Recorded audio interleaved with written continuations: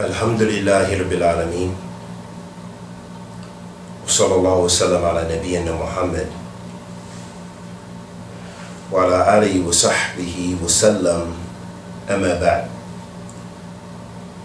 Ahabati fillah, from some of the excellent manners that Islam encourages us to observe, and especially during the holy month of Ramadan, but of course outside the holy month of Ramadan as well, because the opposite of having this trait is a sign of weak iman and is a sign and is sinfulness.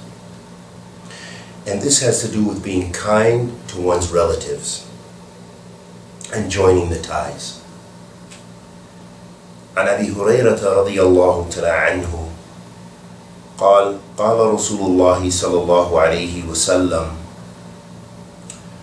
من أحب أن يبسط له في رزقه وأن ينسأ له في أثره فليصل رحمه أخرجه بخاري. Abu Hurairah radiallahu ta'ala anhu narrated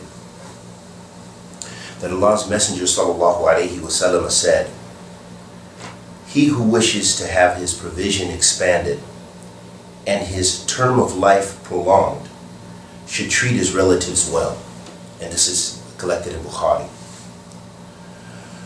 From this, ahabati fillah, we learn that maintaining the ties of kinship has a relationship with our rizq, with our provisions, with what Allah subhanahu wa ta'ala provides for us. Because all the rizq comes from our rizq. Our rizq, our wealth, our provisions, our jobs, our income comes from Allah Azza wa Jal. Our food, all of our sources of khair, everything comes from Allah Azza wa Jal. And if we want to have those provisions increased, which I don't think there's a single one of us who doesn't wish to have more rizq, more money to do khair with, more money to spend on their families, more money to enjoy some of the benefits of this dunya that are permissible for them.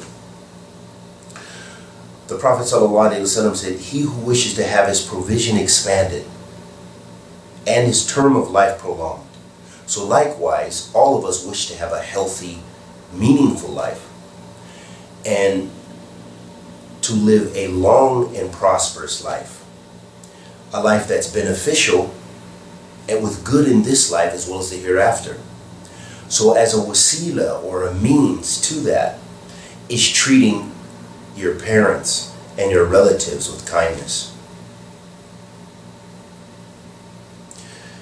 And with that, ahabati fillah, that's inclusive of all of our relatives, all of us. So it's a reminder and an encouragement from the Prophet sallallahu alaihi wasallam, from his prophetic guidance sallallahu alaihi wasallam, to maintain those ties of kinship. So when you have relatives even that you've fallen out with, that you have disagreement with, you strive to be the better one and maintain those ties, even if it's sometimes from a bit of a distance. You be the one to extend that phone call to check on their well-being. You be the one, if you have the means, to be able to spend a little bit to help them and assist them during a difficulty.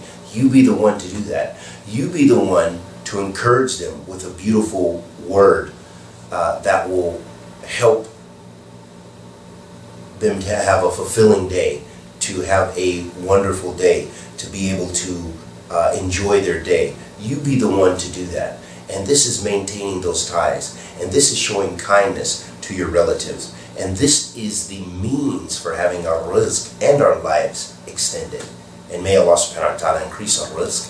And may Allah subhanahu wa ta'ala bless us all with ilm nafi, rizqan tayyib wa amalan mutaqabbilan. And may Allah forgive us of our many sins. Wa sallallahu wa sallam ala nabiyyina Muhammad wa ala alihi wa sahbihi wa